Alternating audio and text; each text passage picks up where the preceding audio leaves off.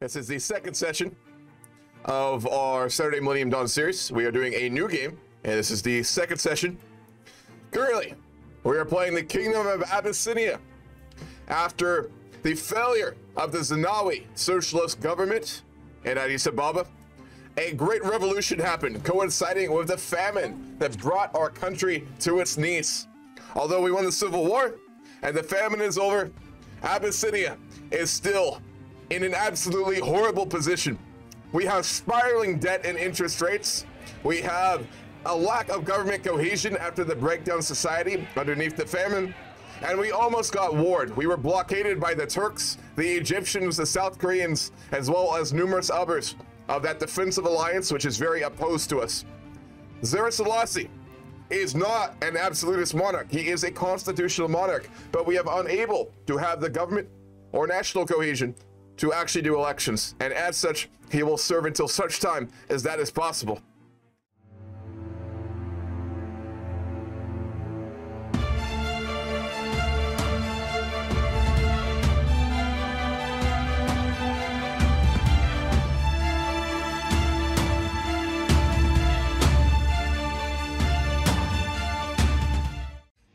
The Ethiopian government receives a suitcase from an undisclosed third party addressed to His Majesty's government.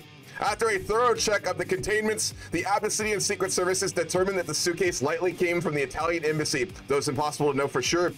The contents of the suitcase are a series of written transcripts on an undisclosed discussion among Italian and Egyptian delegates.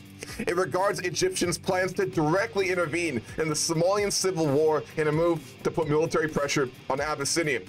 We received a series of correspondences between the Italian minister and the Egyptian leadership, wherein they plan on intervening in Somalia in order to exert influence there, which of course we cannot allow. We have had a lot of very aggressive diplomacy from Lieutenant General Mahmoud, but I hope that we can find a peaceful resolution. He was one of many of the groups that blockaded our coastline for trade and also allowed many nations blockading us to go through the Suez Canal. We may be at our lowest point in years, even during the era of Mengistu. Things in many ways were not this bad. Outside actors, bad actors, those who ignored our country during the greatest famine in our people's history, now are hostile against us and demand change, but we will not listen to them. We will not. Abyssinia will not be pushed around like we have been in the past and other African nations have in the past. We are opposed to colonialism and imperialism and any form that takes in the modern world, which we've already seen. We will stand firm and we will stand strong. We are just beginning our talks in Indeed.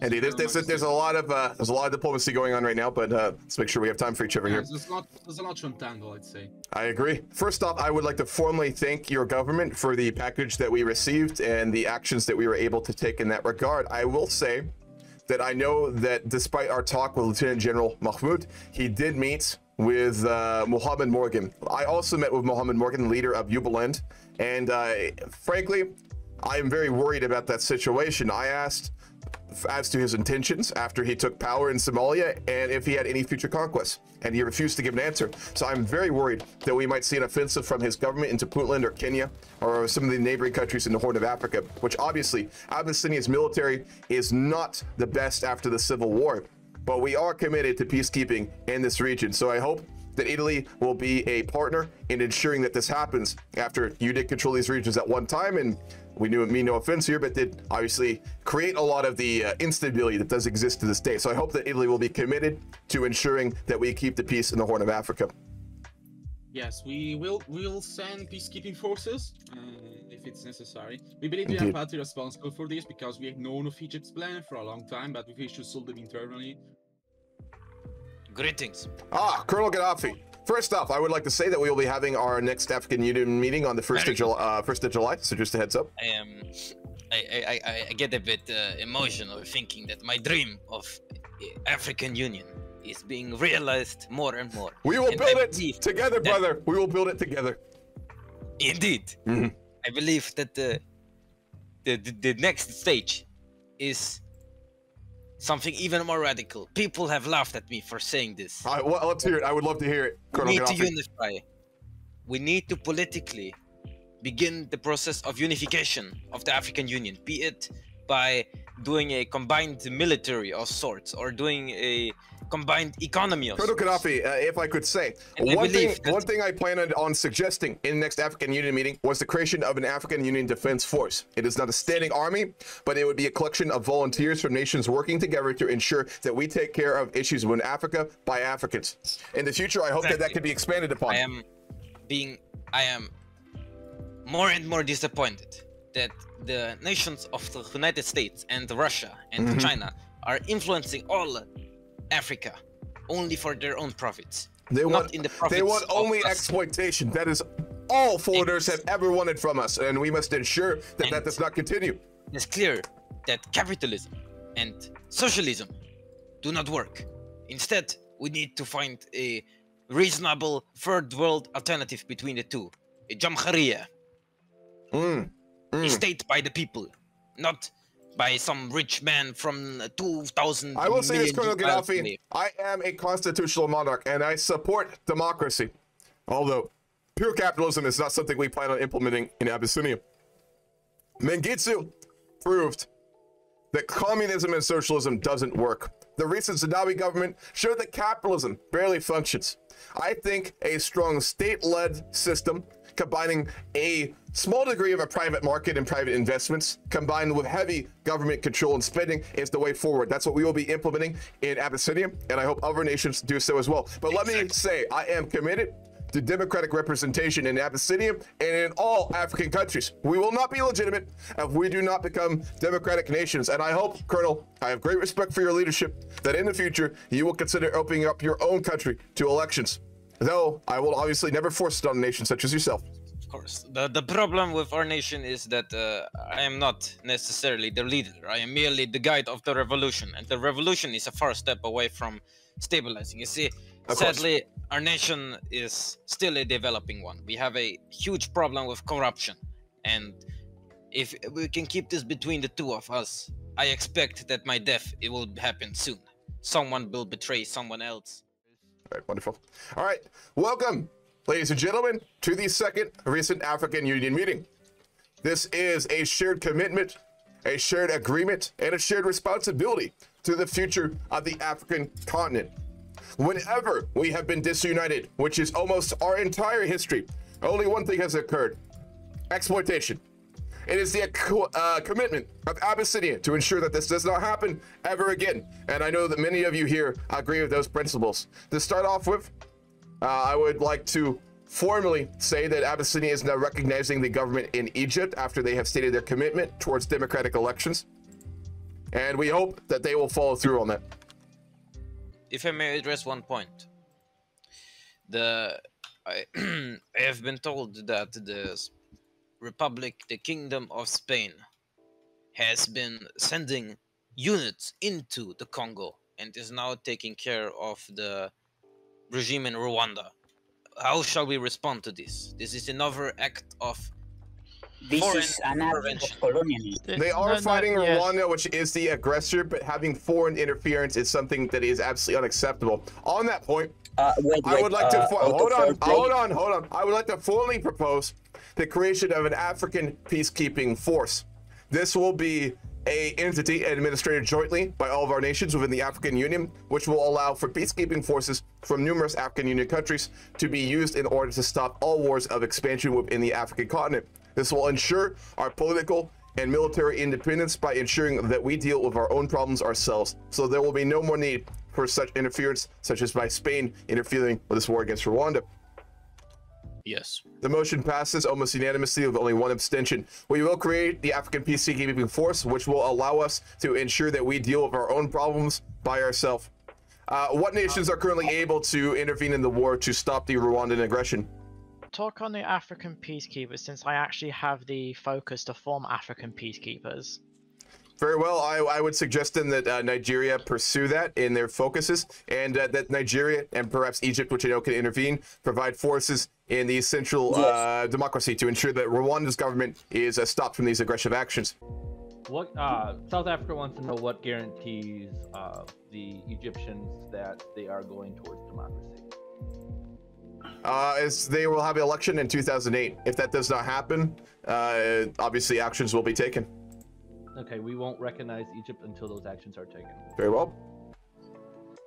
In that case, we will bring the end of the second African Union meeting. We will meet again the 1st of July of next year. At this point, I will be heading to Madrid to speak with the Spanish government, Egypt, and Nigeria. As soon as you can, please get volunteers to deal with the Rwandans. Thank you, everyone, for your time. Sorry. Hello there. President Nesevet.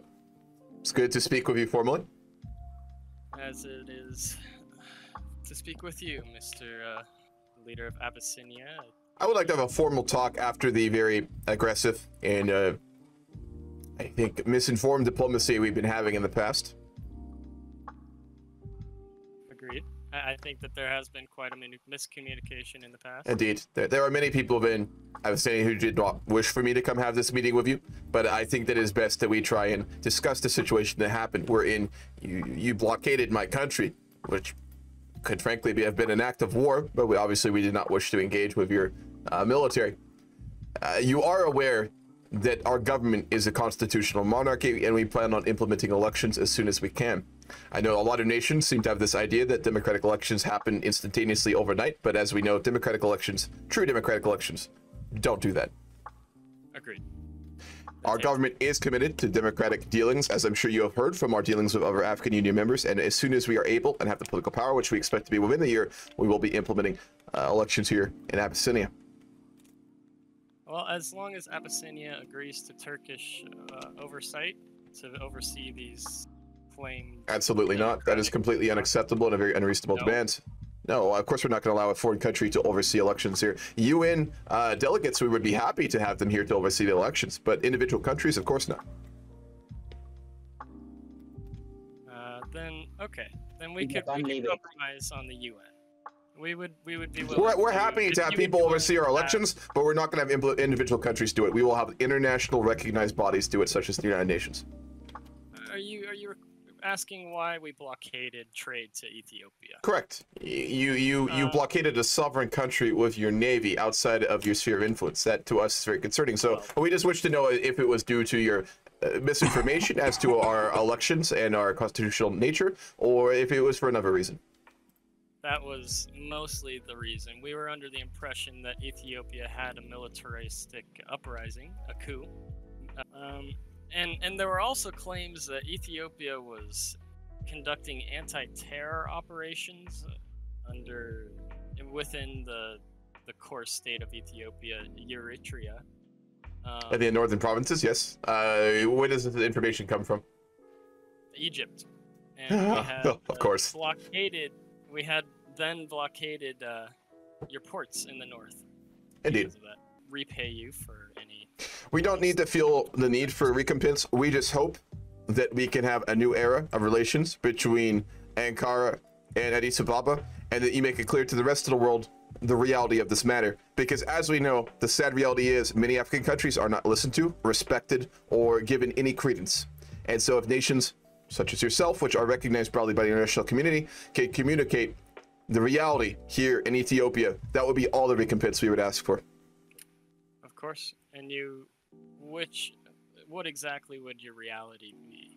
The reality is that we are a nation destroyed by the corrupt government of Zenawi, plagued with a mass famine that the world failed to respond to or help with, and a civil war perpetrated by rebel groups and terror groups within our country that formed a united coalition against this government. After which, we have managed to take control and are very close to implementing elections and rebuilding our country. That is the only reality here. I suspect within a couple months, I will be able to enact proper elections. Many people have suggested that I should have immediately done them, but I've made that position clear. I was not willing to put in place democratic elections, which I know would be easily corrupted.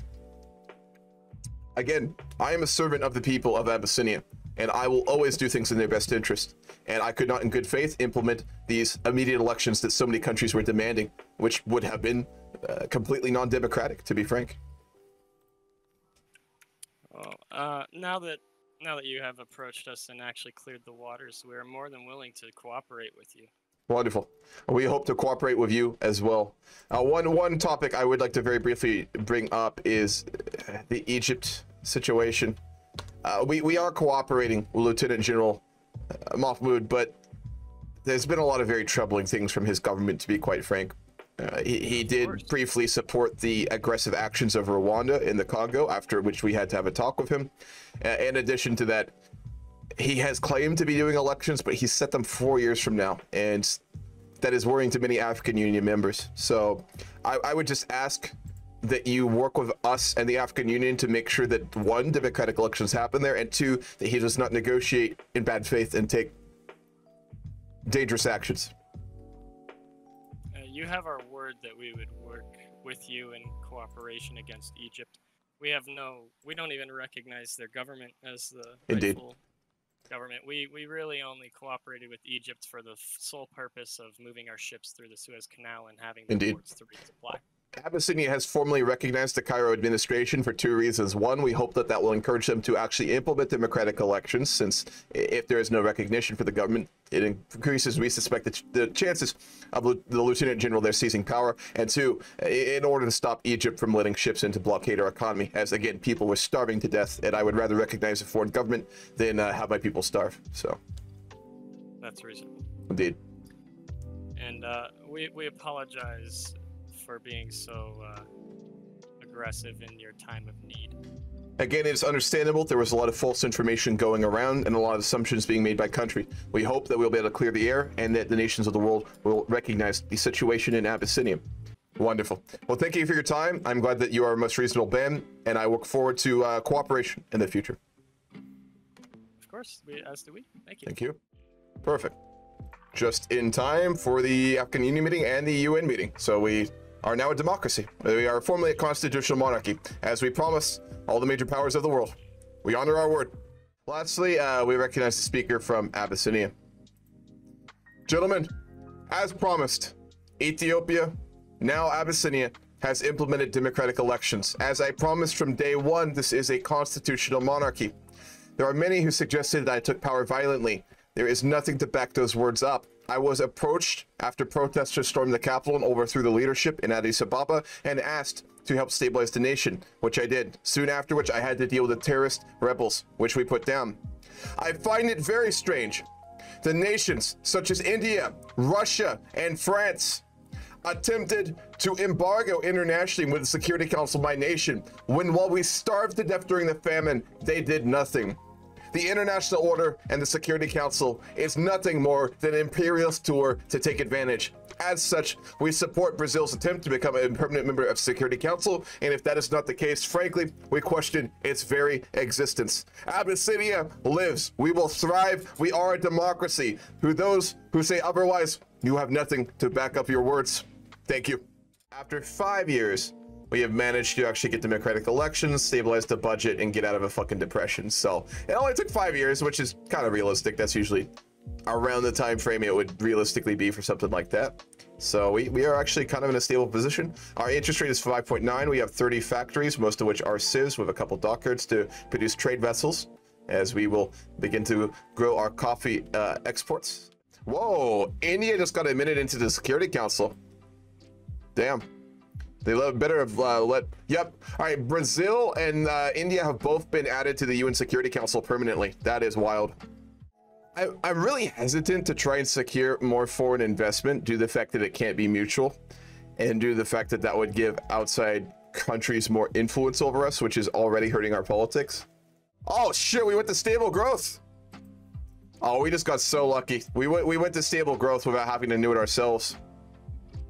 That is fucking huge. All right, in that case, we're going to use all this political power to raise our tax rate then. Look at that. We're actually running a very solid surplus now. Perfection. All right, we are currently undergoing election season right now. We're about to have elections, so we'll see who will win. I'm trying to think what we really need right now. Wow, we are really running a surplus now. Look at that. We have almost completely stabilized ourselves after everything that happened previously. I think at this point we're going to save up our political power. I want to get the tax rate up to 30%, after which we'll have some funding for other things. I want us to boof, where is it? I want us to get free emergency treatment. We want to make sure that people can get treated in the hospitals. We obviously can't afford really good quality healthcare like the rest of the other countries around the world, but free emergency treatment and building of hospitals around Abyssinia is huge. And then I want to do improve the social safety net and add pensions for our citizens. So those will be our two major priorities in the near future. While we do that, we will work on properly incorporating the northern territories, which obviously were in rebellion previously. But the war for terrorism has just begun. Many former soldiers of the now dissolved EDF joined the newly again formed EPLF in neighboring Sudan and prepare to fight back. It's up to us how now which path we will take. Raise the tax rate. We are running a very nice surplus. Our GDP is up to 1 trillion. That is huge. We have come so far. Our GDP per capita has, I think, almost quadrupled since the early days of the famine. So we are in such good shape right now. This is really fantastic. So just a reminder, guys, they bought Finland, the islands off of Finland for $500 billion, which is a lot of money. Normally I don't allow that, but these islands are not too inhabited in. It's a gray area. And then they tested a nuclear device on it, which frankly has probably made all the Nords absolutely hate Germany. So this is a very precarious situation. I do want to have this substantial safety net. It is pinnacle that we build a future for Abyssinians where they are able to build a business, live a quality of life that has never been seen in this country before. And this government is committed to giving them the tools they need for that. We will not let Abyssinians go hungry. We will not let them not be housed. This government will always prioritize the good of its citizens over all else. And then we're getting more. We get 5 civs from China in 35 days, and then 5 civs from the Germans in 55 days. We're about to get a lot more factories. Our economy has just gotten so big, it's ridiculous. International investment is very powerful. Right, we got that last mill, which is wonderful. We'll be able to start producing utility vehicles, which we've obviously need. It is time to work on an infrastructure drive. Obviously, we need roads now that we are becoming an industrial hub of Eastern Africa and really Africa as a whole. So it's pinnacle that we build the infrastructure within our country now to be able to facilitate that. There's a lot of coffee exports, so we need to start getting down into the ports. The Basabo Cement Factory is one of the most powerful local conglomerates, important for the building boom that we plan for the country. By increasing the funding distributed to Basabo, we will be able to finish building projects quicker. Wonderful. Mr. Selassie, let me speak clearly. The world wants to isolate Germany, but I don't think that this is a quite smart decision. You have done 2 nuclear tests without provocation, and you have an attaché with Yugoslavia, which is taking unilateral military action in the Balkans. I frankly don't know what to say. That's indeed right, but we feel betrayed by your country. We feel very betrayed because we did everything. Everything Germany does is the result of the isolation from the West. As you see, we are not the Germany we was when we supported you. Because you and the West are trying to push us into this direction. Germany stands strong. You put me in with the West now, I see. Yes, because you quite really work with the West. We did everything for your country when the world was silent. We risked the life of German men in the Red Sea crisis, and this is the thank for German support in Ethiopia. We have condemned your nuclear strikes, or your tests, because obviously, why would we support the continued proliferation of nuclear weapons? The hostility that we are now getting from you, frankly, is shocking. It's as if we're speaking with an entirely different country. As Selassie, you did the first hostility. We just react. In that case, we unfortunately will have to also take action. I would like to announce that we are going to be shutting down Volkswagen plants within Abyssinia, and we will be closing off all trade with Germany. Thank you for your time, gentlemen. Thank you too. Thank you too. Thank you too. So we did shut down those Volkswagen plants. I deleted 2 civs, which we'll say was the Volkswagen plants that Germany built. And yeah, we shut them down. The other ones we will repurpose into other things and nationalize by the federal government. We can't work with these German warmongers. It is just unacceptable.